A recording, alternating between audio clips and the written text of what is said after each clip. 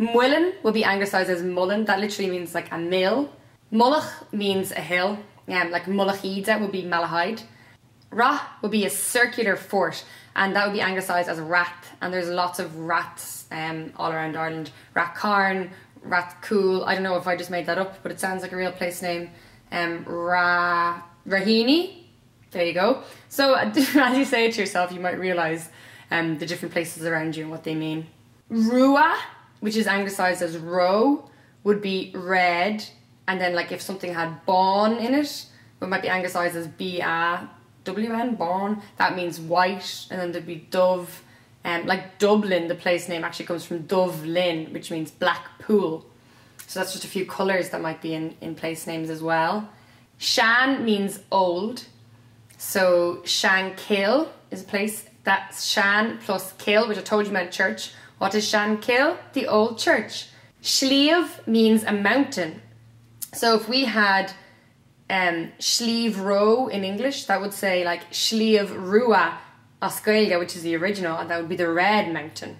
Trá, that's a commonly used one as well in Irish. Trá, that's a beach or a strand. So like we've like Tralee, which is Tralee, Bohern and Trá, can't think of any other Trás. Tralee, Tramore.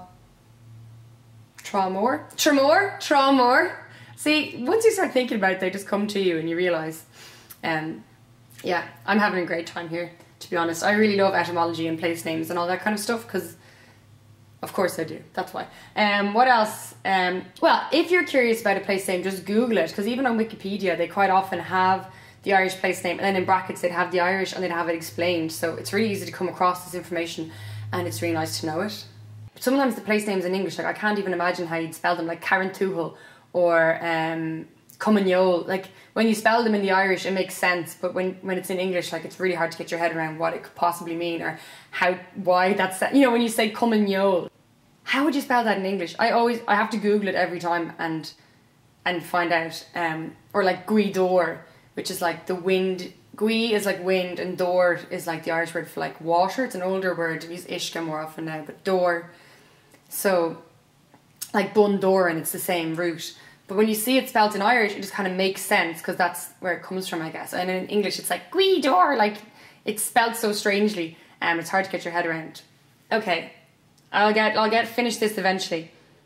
Basically, it's because the English is this mad attempt at capturing the sounds of Irish. So when it's spelled, it's like double E's and A-W, all these mad ways of spelling it. So once you know the original Irish, it's better.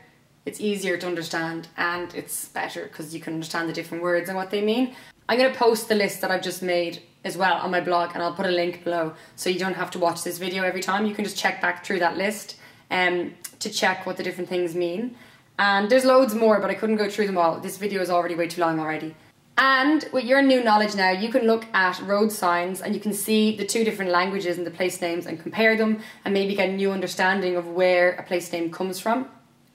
And it's not always simple, and they don't always match, and there's a lot of problems with them. Basically, Ireland, you know, we have a colonial history, so we were colonised, and place names are very central to a place's identity, and they change over time and they get changed back, and there's a really interesting history there that I'd love to explain and go into more, like how like Dunleary was called like Kingstown, and then Cove and Cork used to be called Queenstown, and then we got them all changed and we got independent, and some of them went back to being what they used to be, and it's all so interesting, and I couldn't possibly do it in one video, but there's information about it online, so have a look if you're interested.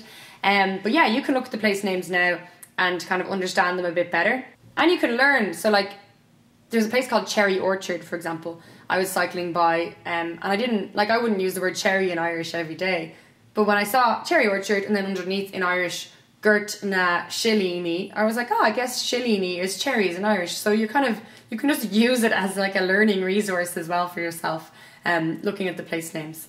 A little game for yourself.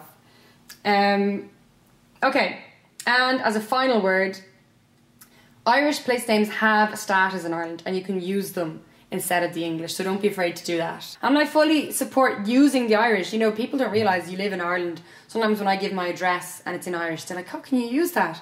And I'm like, well, yes, because this is Ireland.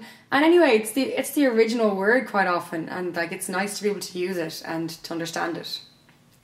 You can register your own address in Irish, so you can get deliveries, you know, you can get your post in Irish, like with your bank or your bills and all that kind of stuff.